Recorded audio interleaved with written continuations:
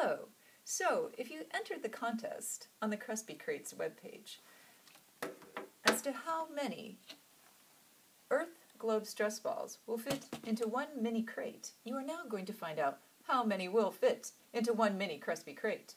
So, in order to do that, to figure out how many of these Earth globe stress balls will fit into one mini CRESBI crate, we need to calculate. We're going to calculate the volume of the CRESBI crate, right? And then we're going to calculate the volume of the sphere, and then we're going to divide those two. So first, the volume of the CRESBI crate is going to be length times width times height. I gave you those dimensions. That number calculates out to 470 and 31 inches cubed. There you go. The volume of the sphere of the Earth globe stress ball. 4/3 pi r cubed. Pi being 3.14, r being radius. I told you this was 3 inches in diameter. So what's radius? Half the diameter. That's right.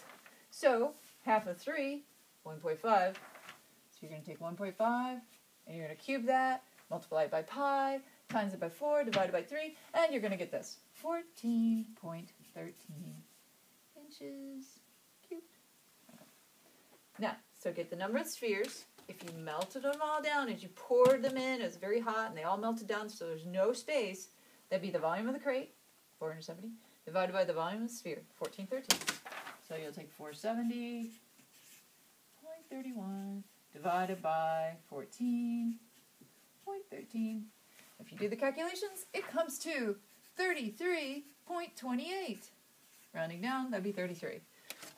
But that would be if you melted all my little lovely Earth globe stress ball down. Don't do that. No. We have to account for the fact that there's going to be airspace in between those little round things, right?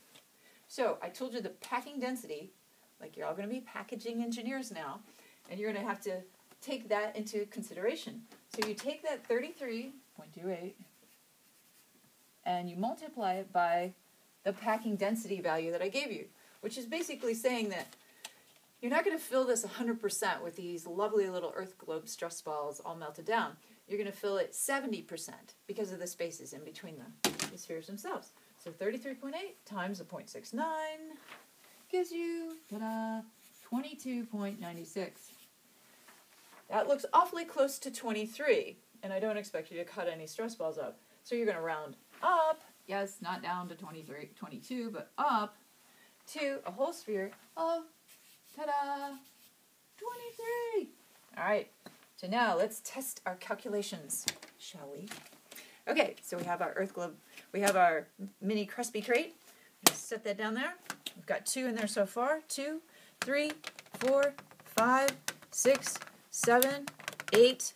Let's see if there's a pattern. Pattern.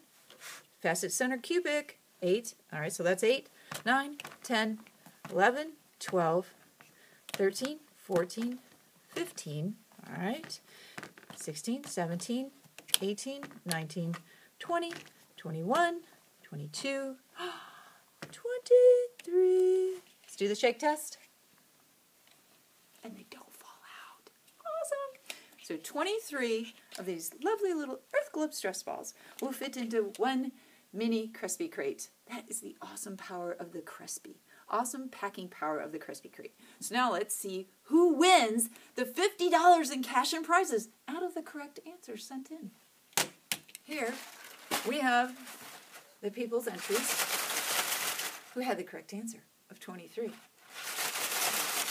So let's see who the lucky winner is. Who's also very smart since they calculated. And the winner is...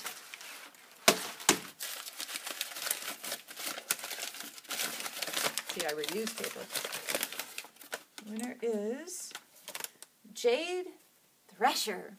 So Jade Thresher, you are the winner of the $50 in cash and prizes.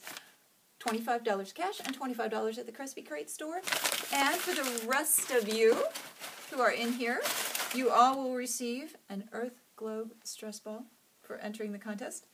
I want to thank you very much for using your brains and calculating, and remind you to grocery shop with CRESBI Crates because they save plastic bags, and remind you to continue to reduce, reuse, and recycle, and save the Earth.